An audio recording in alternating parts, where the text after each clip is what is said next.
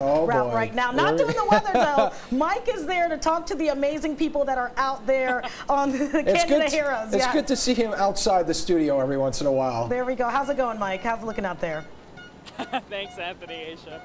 It's great. You know, the energy here is starting to build. We're almost getting kicked off here. Looks like we're starting to see some of the parade coming down the Canyon of Heroes right now. We are at Broadway and Morris Street in Lower Manhattan, and as you can see now, the parade is getting kicked off. Fortunately, we are in the shade right now, and this is actually going to probably pay off to be a good deal because we are not expecting to see that sun come up through these buildings at my location here. You got to see this group right here. This group has awesome signs right here. We have Eileen and we have Bernadette, right? And they are...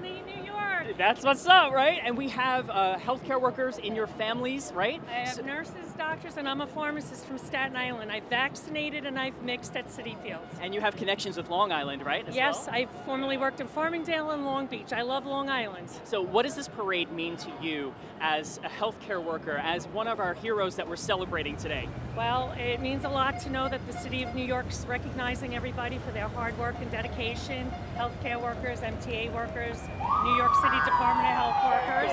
Thank you so much, you guys, for chatting with me.